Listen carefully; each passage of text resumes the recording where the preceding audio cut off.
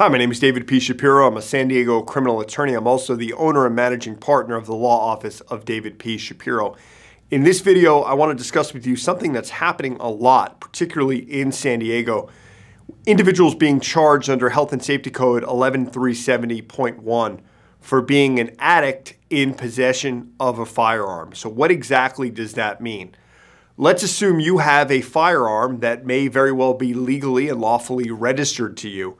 And if you get pulled over, whether it's a traffic stop or whether you have an incident at your home and the police are called, and the police find the firearm and they also find drugs, what are they going to do?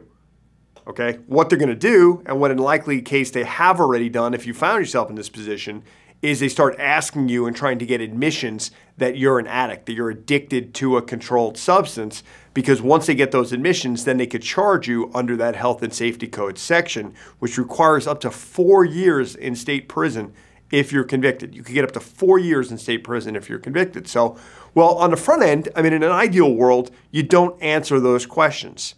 You know, a lot of times people get baited into it and they'll be told, well, just tell us, we'll get you some help. Well, that's great. Let your attorney get you the help. Let your attorney and their team give you the help and give you the resources. Don't necessarily rely that the cops are telling you the truth. In all likelihood, what they've done or what they're going to do is trying to get you to admit to your addiction. They already have the firearm in your possession, and then you're going to wind up facing these serious charges. But what do you do if it's too late? What do you do if you find yourself already booked into jail and you bailed out, or a loved one that you know is facing these types of charges? Well, what you want to do is you want to reach out to a quality, locally experienced criminal defense firm where you or your loved one could avail themselves of all the resources that a firm like mine may be able to do and has, where we could point that person in the right direction to get them the help they need, but not at the expense of sacrificing their defense, not at the expense of giving a key element to the prosecution that they're going to turn around later and prosecute you with. So if you or someone you know is charged with being an addict in possession of a firearm, it's not something to be taken lightly, especially in this day and age.